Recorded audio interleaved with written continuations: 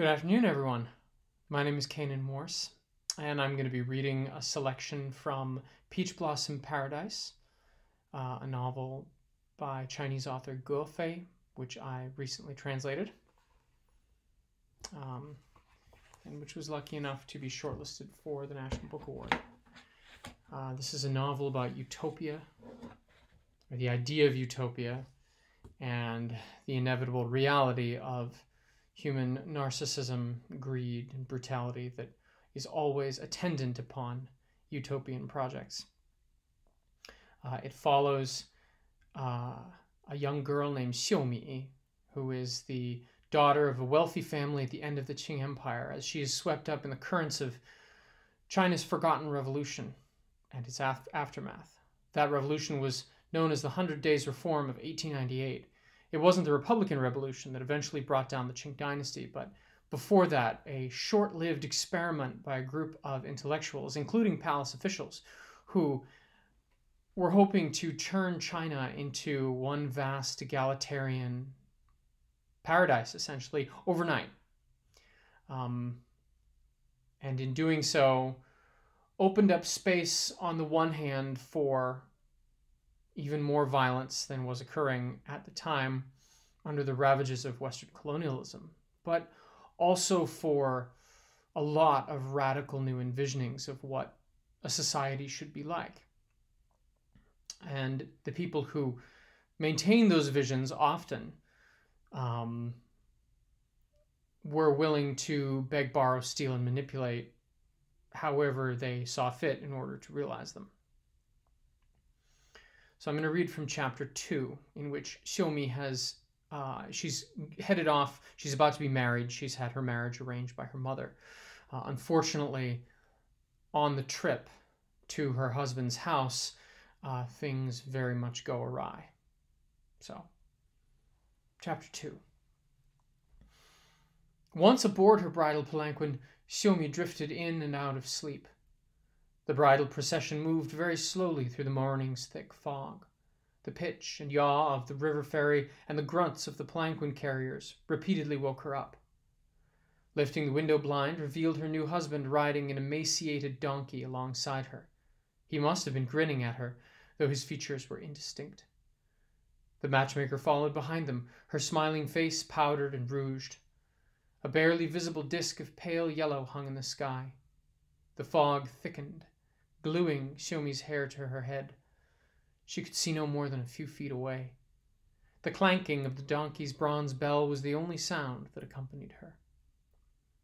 She thought of what Mother had said to her the night before. When the bridal palanquin arrives tomorrow morning, just leave with them. You don't have to say goodbye to me. And make sure not to drink any water before you go, so you're not too uncomfortable on the journey. Now, according to custom, a new bride returns to her parents 3 days after the wedding. But Changzhou is a long way away, and with all the trouble that's happening, you shouldn't try to come home. Her pursed lips trembled as she held back tears. Xiumi had seen Magpie and Lilypad crouched by the courtyard wall, crying as she walked to the palanquin that morning. Baoshen and Tiger had also been with them, but they did not look at her. Only Hua Ernyang and Grandma Meng made a fuss over Xiumi, stumping around on their bound feet and shouting orders. Ding Shuze had sent a servant around a few days prior with a handwritten couplet for the doorway, the word for happiness, written in 16 different calligraphic styles. That morning he had stood by the village entrance, scratching his back with a wooden scepter as he watched the procession go by. To Xiumi, he had been little more than a shadow against the impenetrable fog. A new anxiety overwhelmed her. She suddenly had a feeling she would never see Mother again. When the palanquin lifted, her heart floated off its moorings. The fog separated her from Puji almost immediately.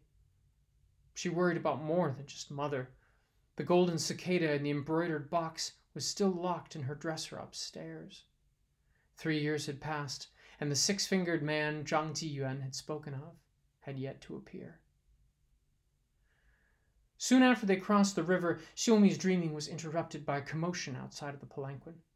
She figured that residents from the village nearby must have discovered the wedding procession and come to cheer them on in hopes of catching some wedding candy.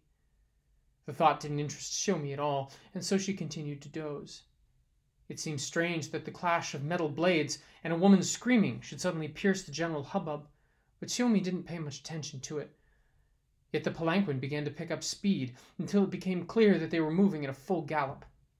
The rush of wind and the bearer's heavy panting filled her ears, and the palanquin jostled so violently she nearly vomited.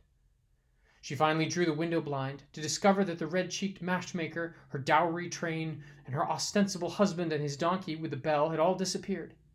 All that was left of the procession was the 4 palanquin barriers, who now carried her as fast as they could along a rocky path. One of the bearers in the front turned to face her and yelled breathlessly, "Bandits! It's bandits! Motherfucking bandits!" Xiumi heard the sound of horse hooves behind them and realized the severity of her predicament. Eventually, exhaustion overtook the 4 men carrying her. They dropped her on an outdoor threshing floor and ran for their lives. She watched them jump away and scamper across the wheat field, then vanish in the fog.